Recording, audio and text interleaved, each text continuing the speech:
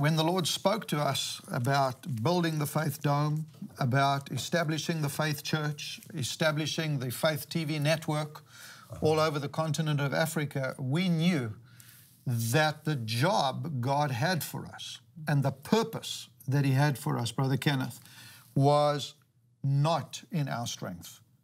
We could not do it. And I want you to realize that that's the difference between where you walk and where faith kicks in.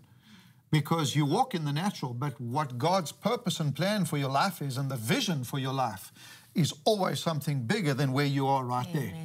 There's always a greater call, there's always a greater purpose, there's always a greater reason. God is never finished. Never finished. No. And He's always stretching us. He's always, you know, we were joking the other day. We've been in ministry 32 years now, and we were joking the other day. We say, does it ever stop? Nope. And we came to realize it never stops. Amen. The walk of faith never stops. If you think it's ever going to get easy, all right, if you think it's ever going to get okay not to be in faith, you're missing it, all right? The walk of faith is a continuous journey.